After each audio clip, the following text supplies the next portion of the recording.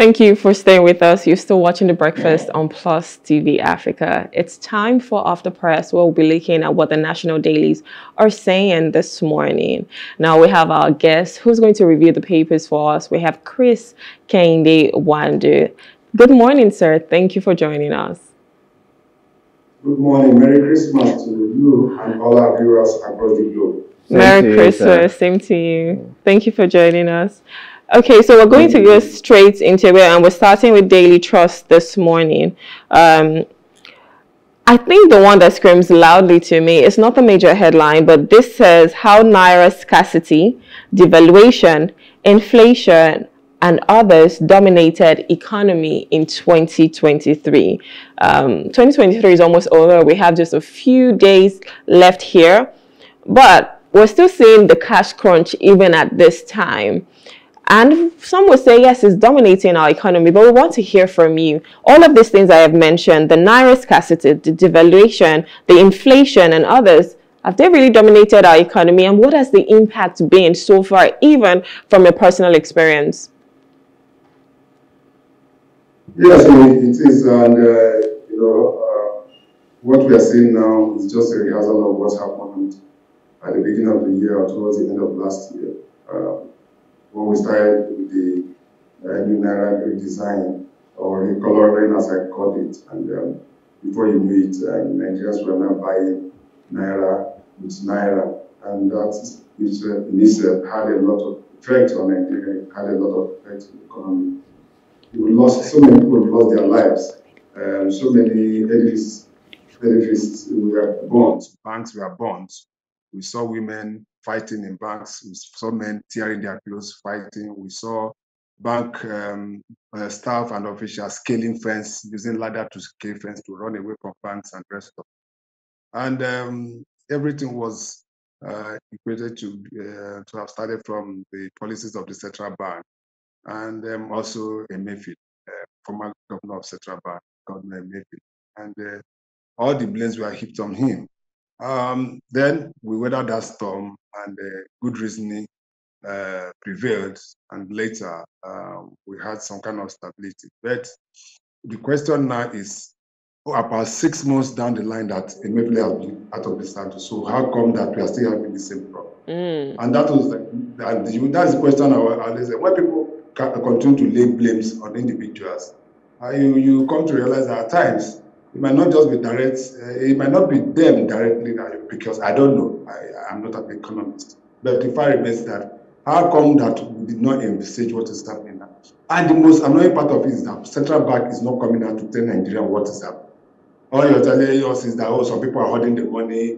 I don't, the same narrative that we were told before we be doing the pre-election, you said that, oh, some people are holding this money to use it to buy votes and the rest of that, which was the reason why the federal government was decided to recolor or redesign the Naira. But what is the problem now? How come that you have money in the bank and you go to the bank, you cannot access more than 20,000 Naira within a period like this, during the hillside period that a lot of people are traveling, during a period of festivity? And we are short. When the time was getting closer, and some of us were raising this question that when will the central bank come out to be able to speak on the 31st December deadline on the phasing out of the old Naira notes, so that we can be able to have enough new Naira notes? It took central bank a long time. I think it was just about 3 weeks or 2 weeks to Christmas that central bank finally came out to say, oh, no problem, based on that the old Naira note will remain a legal tender.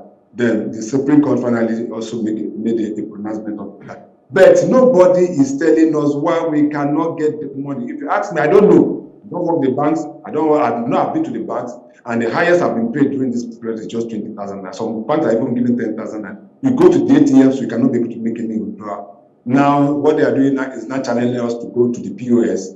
And you now go to the POS, you want to withdraw 10,000 Naira, they charge you to 400 Naira and 500 Naira. And you continue to ask yourself, what kind of a country is this? Which other part of the world will you see this kind of situation? What are the economic team of the current government? What are they doing? It baffles me, and we continue to go through this route over and over and again, and nobody seems to be saying anything. And to me, This is unacceptable. It is really, really unacceptable. I can imagine those, we were even talking of those of us in the town. All of those are in the remote villages, my village, Imo State, your village, and other villages, both in the east, the south, and the north, who cannot be able to access money at this point in time. This may lead to a lot of problems within the system. So let the central bank come back and federal government come out and tell us. We don't have enough. Pump money into the system. That's what we know. Get money, pump money in the system. Let's have more money so that this thing can go around. But what is happening now is really unacceptable. But people argue that if you pump more money into the system, then inflation goes up. And right now, we're looking at inflation at about 23%. So I think that's even something we haven't touched on here, because that's also here. It says devaluation, inflation, and others dominated the economy. How is inflation right now? And I mean, what's the impact? And do we even see a better 2024? Inflation is 23%. It's 28, not even 22%. Even at that rate, do we have the money? Can you go to the bank and collect your money? So an average man on the street, that is no brainer at all. It doesn't make any sense to have the average. The basic sense.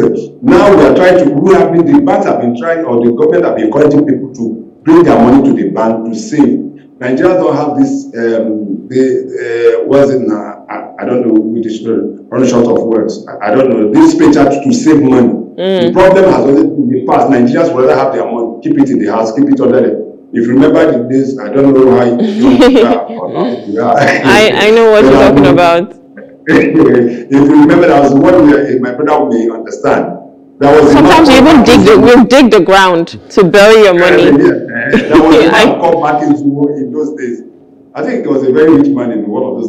The man was keeping the money in his millions and millions in his house, under his millions and millions of them, because he was afraid. Because there were problems in the bank. You know, those banks were failing, and before you know it, one bank has failed. Another bank, ACB has failed. One bank has failed. So people decide to keep money in their houses.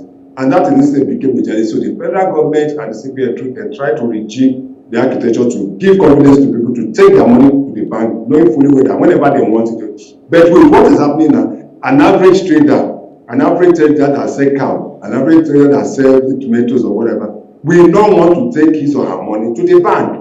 And that in itself is a problem. So that is why you say there's so much money in circulation. Yes, there's so much money in circulation. But for those who have their money in the bank, how come they cannot be able to access it? It's a contract that you have. It's a contract I have with the bank. A valid contract, as we say in law, is a contract that is signed, sealed, and delivered. So if you had a contract that I should bring my money to the bank anytime I want it, I get it.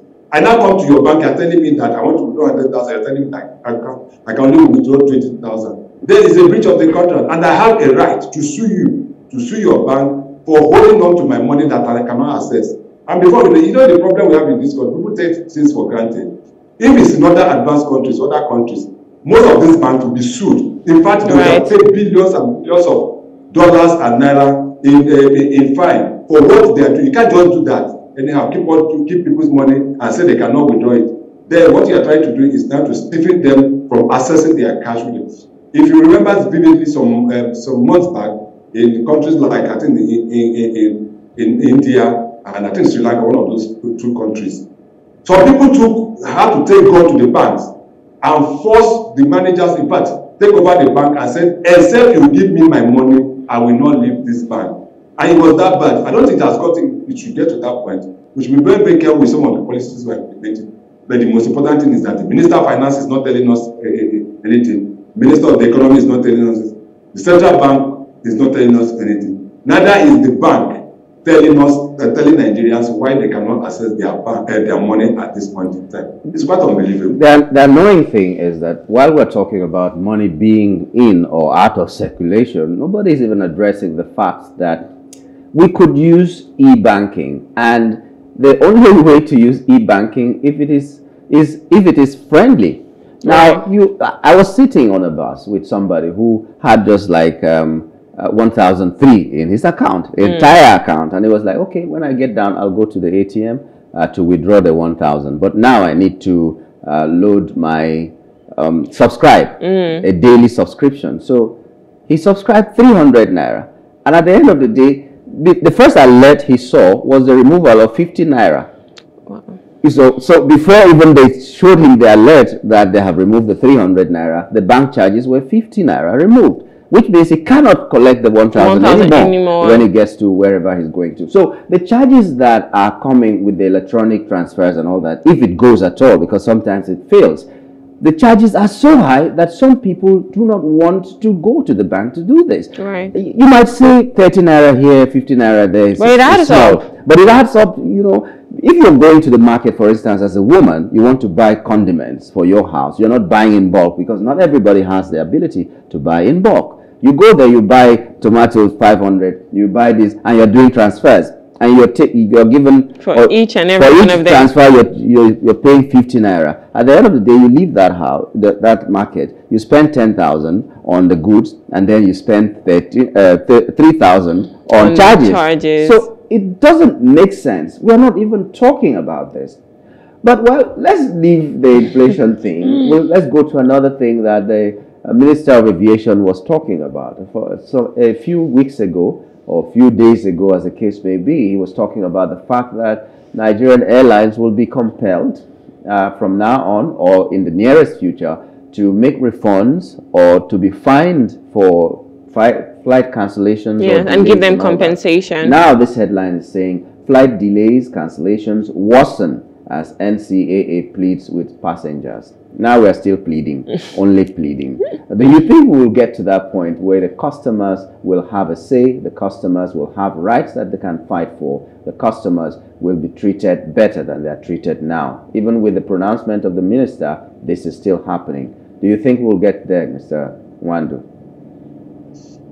Well, if we have the political will to do what we need to do, we'll get there. But if the political will is not there, then nothing will happen. And that is what we'll talk about, impunity across the board.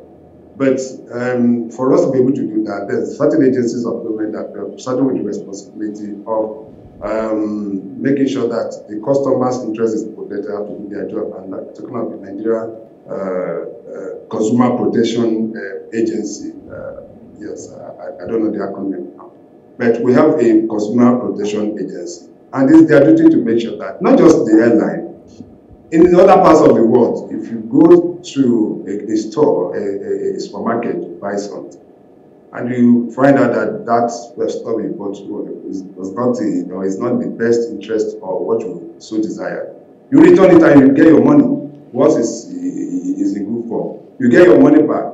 There are instances where I've traveled the country, the United States, Canada, UK, there's those people that have bought certain stuff, even if that is material, cloth material, shirts. And I take it home and I wear it and I find out that this one doesn't size me up. I'll just go back to that store. In Canada, I just did that recently. I just came back about 2 months ago. And I return it to what the label is on that same label is on that bag. Right. Take it for me. And they ask if you want another one or you want your money refund. And you say you want a refund, they pay you back your money. So, but in this country, a lot of impunity. So why these airlines, you are even talking of airlines. My brother, during our days of entry buses and luxury buses, you enter a luxury bus from Lagos going to Owerri, let me say Owerri, my state. And from here, this vehicle, you get to Owerri, this vehicle spoils or has developed fault. Do you know that that vehicle will not, that transport company will not give you back your money? You rather say, come down, go and take another one. Oh, if you say, what of my money? They say, no, we have left it, they've taken it at the back end. So those are the kind of impunity. So if we continue to hold the airlines and other agencies accountable, and they continue to pay the necessary fine, let's get this clear. There's no part of the world where you don't have flight delay, even in the United States, even in other parts of the world. Yes, there used to be flight delay, but the fact is that what is the time frame? A situation where you want to travel to Port Harcourt, you are told that your flight is 7 a.m.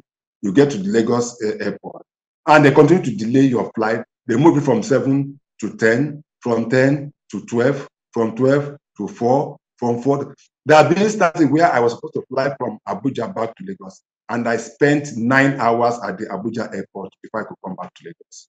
And when you go to them and say, give me my money, they will not be able to give you, so that I can enter on that flight. So it's rather just, I would rather think that the aviation minister should walk the talk rather than just all this blanket talk. if it had to take us to enact a law, making it compulsory that airlines are not able to fulfill their obligations. When they delay the flight, when they delay your flight, there's no apology, there's no compensation. But go and miss your flight. When they say board, you get there about 2 minutes, 3 minutes at their checkpoint. They say, "Oh, we have closed our our counter." They will not allow you to. But they that will delay your own flight for 7 hours. So I just think that it's just mere rhetoric. But except we start testing it. I remember there was a time that somebody had sued one of the airlines. I can't remember the particular airline. And the airline was asked to pay him certain amount for the flight delay, disruption and flight delay.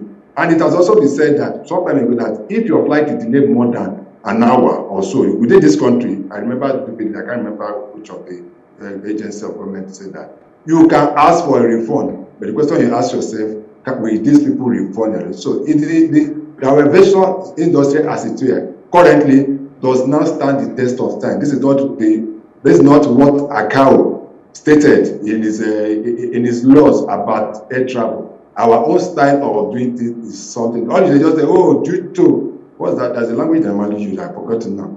Whatever circumstances beyond our control, or delayed flight, or something that we have to, and they continue delaying these flights, especially at this period. If it is weather related, yeah, of course, there's nothing you can do about it, because if the weather is bad, a plane cannot fly because that is putting the passengers as risk. Then where you realize that there is no human nature does not play any part in this, then this issue of flight delays should not be encouraged at all, and something needs to be done about it. I've had experience once when I got to the airport before I was told that, oh, it's like that flight for long ago. I said, okay, when will it go? Will it go tomorrow? Will it go today later? Said, we will get back to you. Till date, I didn't hear anything from them. I had to make alternative arrangements. They just do what they like. Yeah, and there's no consequence, so they can as well move. Even if there are consequences, you can spend more than what you want to get. Yeah. So you're spending 200,000 on a flight, and then when you want to get your money back because it was delayed or it was cancelled, you end up spending 500,000. You'll be looking at yourself. You'll be like, what's the point? 200,000. What's the point? That's what happens. So I think maybe sometimes that's the trick. They don't want you to fight for that. They don't want you to come. They want to get your money, so they'll make it more difficult for you to come back. It's because our courts are not the people that you can go to and know that you'll have swift judgment. Right now, that brings us to the next thing, the threat to democracy, so to speak. Let me put two unrelated matters together, Mr. Nwandu. But they are both saying something about our democracy and our judiciary. Kwankwaso holds special prayer in Kano ahead of Supreme Court judgment. It has come to a point where you have to pray before you can get judgment. And then up there, still on Daily Trust, we saw the headline, implementation of Tinubu's resolution, not a detriment or a detriment of my freedom. That's according to Fubara. A lot of us were here shouting that the president didn't have constitutional right to go there and do whatever he did, whatever resolutions were in favor of one camp and not the other. But now the governor himself is defending it. That's why I'm saying, is this not a threat to democracy, where our judiciary, you will have to resort to prayer, and then where the person that you're trying to defend is now coming to defend the indefensible? I think we need to start on the human. I thought that's where we start from. We have to start on the human, and I want to look at the main headline of the Daily Trust. And that should be a kind of concern to me more than any other news that's in any newspaper this morning. The headline, the main major the 145, right? Yes. We'll get to that. We'll get to that. Yes, I know we'll get to that, but my heart bleeds, and I don't think I can talk about any other thing except I talk about that issue. That we have over 150 people killed in the last few days in Plateau State is something that should be a concern to us. Because even countries that are at war, you don't see this level of killing. If you look at the Ukraine, Ukraine-Russian war, you don't get to see where they say 150 people killed. Where you can only see that is the Hamas-Israeli war, without all this understanding. But on conventional war. Why that happens between Hamas and Israel is because it is a one-sided war. The Hamas don't have the ammunition, they don't have the power to be able to fight back and the rest of them. So that is neither here nor there for me. But when you look at the Ukrainian war, which is one, when you see people, they say, oh, 3 people were killed in Ukraine, 5 people were killed in Kiev, 7 people were killed. But in one sweep, you're having over 150. The last report we're getting is that it has risen to over 170 people. And these are human beings. And you continue to ask yourself, why do this happen over and over again and we don't seem to have a solution? How do we lose human lives and pour with blood as if nothing happened? Somebody called me from the United Kingdom, somebody, a friend of mine, that she lost her uncle, the daughter, the wife, and 3 kids in this particular instance in Plateau State. And this is not the first time. And you can ask yourself, what are our security agencies doing? Yeah, the defense chief is telling Nigerians to take ownership of security. I wonder what exactly. That is the chief of defense staff telling me to take ownership of my security. Then he should be sacked. Then we should disband the army and let us all of us go and start buying AK-47 and keep to defend ourselves. That's what he's trying to say. He is saying that the whole chief of defense staff, who is in charge of the Navy, in charge of the Air Force, in charge of the Army, and to some extent also have some supervisory role on the police to some extent, even though we have an NSA. Then what are you saying? They are saying that you are on your own. That is everybody to himself, God for us. So that is what the chief of defense. So in which country will you have here a defense chief or a security chief saying that kind of a thing? And I ask the question, what is the essence of governance? The primary essence of governance is the security of life and property of its people. Any government that will not be able to guarantee that, then it's not a government. So this is happening in Plateau State, and nobody is saying it. They just we'll go and let me take it above further. Several times we have talked about the issue of state policing. Oh, they say no, when you go into state policing, the governors will hijack it and use it. But you ask yourself, even the police force as it is present, majority of the funding of the police force is by the state government. Go and check it out. My brother, you realize that every state, you see every government, every time, you see them launching, donating 50 vehicles, donating 100 vehicles, donating more personal carriers and the rest of them to the police. So what are we talking about? And you realize that even though they have decided to have some kind of the vigilante group, you can't have a big gun and use it to face somebody that's having AK-47. And I thought that this civilian military we could have come up with something like that, so that most of this, even that be under the supervision of the Nigerian police or even the military. But all these communities need to be able to arm themselves and be able to hold and be able to defend themselves. If you are coming to my house to attack me and you know that I'm having an AK-47 or something higher than your own, you will think twice before jumping into my compound. But when most of these killers know that these guys are just vulnerable, they don't have any means of defending themselves, that in itself becomes a problem. And our security teams are telling us, oh, they are doing so much, they've done so much, they've secured Nigeria. But having over 150 people killed in a community or 2 communities is a no-go area. And you know what happens? The government will come out, we sympathize with those that lost their life, we are going to look into it, and all the perpetrators will be dealt with, to be arrested, and ask yourself how many have been arrested and dealt with. That to me is very disheartening, that on a day like this that will be celebrating Christmas, so many people are crying just because they lost their loved ones. And that to me is very unacceptable. And we'll continue to hammer on this, on the government to the right. Let me go to the Fubara. Yes, the quickly Fubara. Well, I'm not surprised by what Fubara is saying. So obvious that this man himself, I don't know, with the lack of what doesn't even know what he's doing. Probably that was why Wike saw the weak in him and picked him as a good. But that is me. I feel that Wike must have seen that weak in him, that this one can be manipulated. He cannot be able to be a man of himself. Because if you have people fighting for you and saying that this is wrong, and you coming out to say, oh, that we are going to implement to the letter, we thank the president for what they have done, and you know that you are just walking on the limelight, then who are we? So if the man that is in the heart of the problem is saying that he has no problem there, I think it's high time those of us that have been fighting and talking that this is not realizable, just keep quiet and let's wait and see what is going to happen. That is for me, because but after is that not a threat to democracy? Is Is that not a threat to democracy? Because if we let him do what he's doing and it is not right, it means that it will be a reference point tomorrow.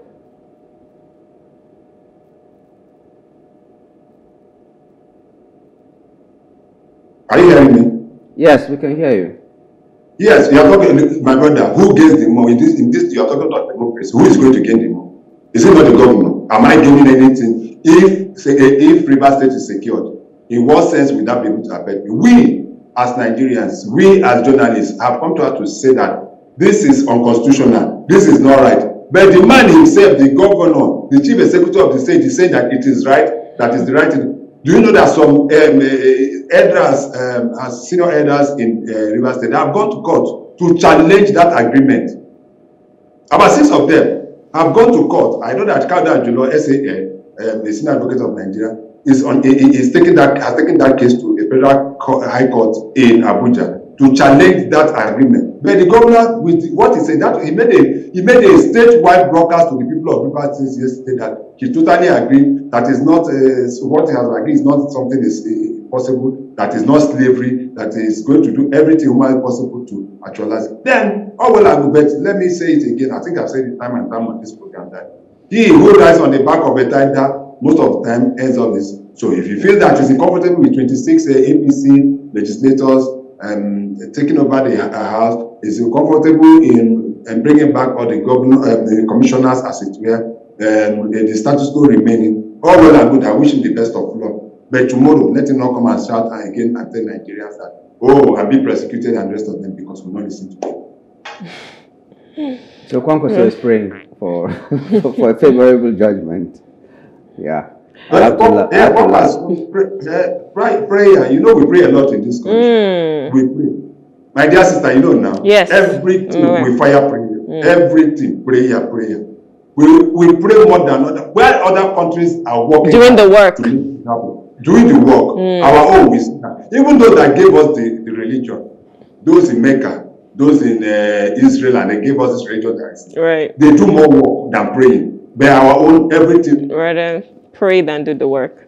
Yeah, we're praying. Even the federal workers are observing Christmas. And they capitalize on it. They will pray. Yes. There are 2 things. There are practically 3 things they work on: religion, ethnicity. Yes. Those they use it effectively, which is why you now see that once anything happens, you just say, leave it to God. Somebody is coming to kill you, say, leave it to God. Somebody has done something, you say, leave it to God. I will continue leaving to God. If we leave everything to God, then what is the place of man? Why did God give us this sense? Free will. Why did He give us the free will to be able to do certain? So I don't want. I'm not too religious. I'm a Christian, but there is a limit to which I do things. I leave everything. Certain things God has given me the brain to be able to start. So I cannot leave it to God. There are certain things I should be able to do. But if some people believe that leave everything to God, that is all well and good. I have no problem with them. But for every action, there's always a reaction, as it were. All right, let's move over to the next paper. Let's look at The Nation. And I think this would interest quite a number of people because it did interest me. Federal government extends the 50% rebate to non-luxury bus passengers in Abuja. So last week, the federal government had talked about slashing the prices for people who want to travel to go see their family, their friends, their loved ones, and then the people on the trains, is at zero cost, so they can go on the trains and they don't have to pay anything for their travels. But they mentioned about 5 companies, saying that these 5 companies are to cater for the people that they're looking at, which is about 5 million Nigerians to be able to travel, and they give them 50% off. Now, Nyamgul said it is a scam, right? It's always a scam. I said, let's be hopeful. I go to my stylist. My stylist said he knows people who went without this 50%. They traveled at the same time and they did not get the 50% off. Now, the federal government is extending its, the 50% rebate to non-luxury buses as well. But what do you think of all of this? And is this just maybe a way for them to add more money to what they're already taking out? The first question you ask yourself, where is the money coming? We asked that last week. That is the question we ask. You ask yourself, where is the money coming from? It was not budgeted. Right. It was not part of the budget. So where is it coming from? Is it from the central bank? Miscellaneous, somewhere down there. Is it from the Ministry of Material Affairs or what? All this thing, but personally, I just feel that it's a scam for me. As far as I'm concerned, I don't know how they are going about it, but the fact remains that if go and check out how much is being used for this, and you ask yourself, because and also how much we are using for palliatives, when you put all this together, compare it to the money from they remove from subsidy, and you come to realize that it may even be more than what you remove from subsidy, as for goodness sake. Then at the end of it, what is the essence of removing the petroleum subsidy? And this is something that will benefit just less than 1% of the Nigerian people, unlike the petroleum subsidy that everybody benefits from. Yes. So to me, this is more like, to me, this is more like a policy somersault. It does not make any sense. How many people are going to travel for this period? And okay, let us even say, okay, after they travel and come back, what happens? Will their problem be solved? After the 50% have been removed. Now, I heard that some of the people have already complained that when they get to the bus station, that there is limited number of people that they can carry. So if the allocation was given them for 50, so if you have about 100 people or 100, I'm talking of those that I have not been using the buses. For those that went, they say some of them cannot be able to access that. So, but I believe this is not the way to go about it.